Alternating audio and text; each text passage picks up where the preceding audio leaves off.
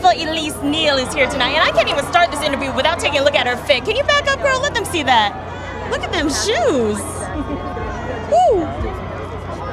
Who are you wearing tonight, girl? Sherry Bodell, Giuseppe Zanotti, and this is my favorite, Gasoline Gallery.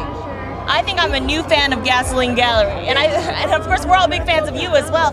What can we look forward to seeing from you soon? This fabulous lady right here, to my right, and myself, Melissa Ford, and Kim Coles have a reality show with 51 Minds coming out in the fall. I have a movie called Love Ranch with Helen Mirren and Joe Pesci, Joe Pesci's return, all about the first legal brothel in the United States. I don't even know where that is. Well, it was back in Nevada in the 70s. So I got to wear this big Pam Grier outfit. It was so much fun. Can't wait for that film to come out. Now, was that hard for you to play that character? You know, what was cool for me was, you know, I'm a little more playful than people think because as an actor, you want to always do things that aren't you, right?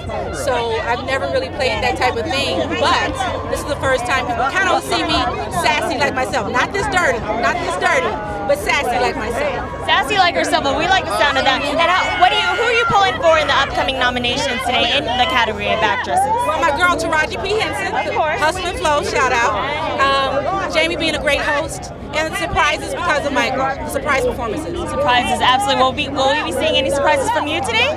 No. Well, there you go. That's a definite answer. That'll be a surprise.